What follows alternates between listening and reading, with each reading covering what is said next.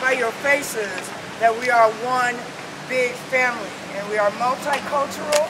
We are different. That's what we are.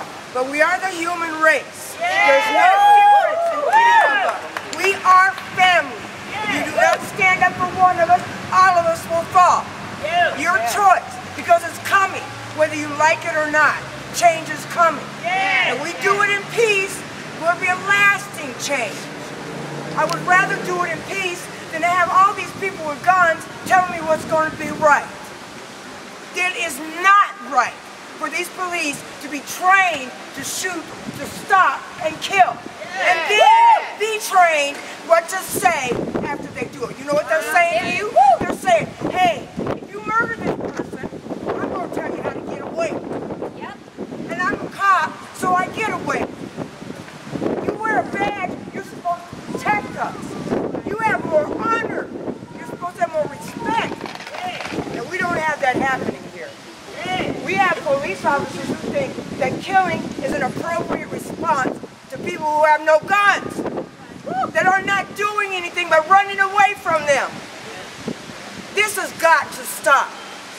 We have got to, as a people, stand up.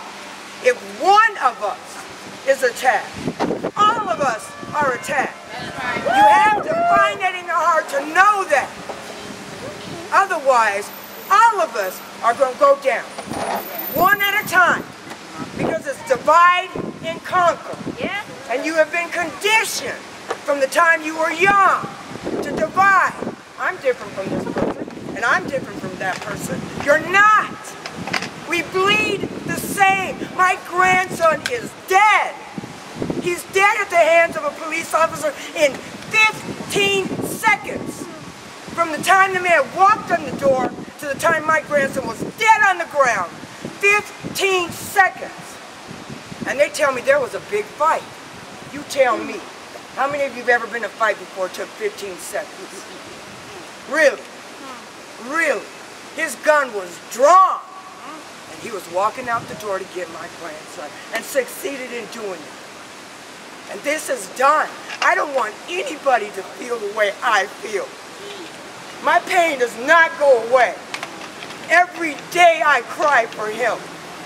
And it's got to stop, because we don't need that. We need to be able to have our children out on the street and say they're safe. Safe from the people who are protecting them. Safe from everybody. And this is a time for us to put guns down and stand up and say, I'm done. I'm done with fighting. I'm done with war. I'm done with all of this. And I'm definitely done with the police shooting me. And it shouldn't be bait. And get me wrong, don't get me wrong, please. Because they are killing everyone. You just don't hear it. You just don't hear it. Everybody's lives matter. But they target young black men. They target my grandson and thought it would be okay. It's not. I'm sorry. I get a little. Baby. I believe in peace.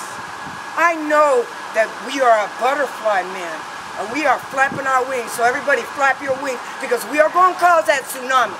We are coming with power. And we are coming with force. And you don't think so because you say little numbers. But I say it's the little things that count.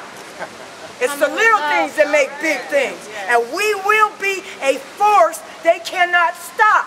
And we come with our fists raised, and we come in like Martin Luther King with unconditional love and the power of truth. The power of truth. And that's how I feel. Thank you. I'm sorry, you guys.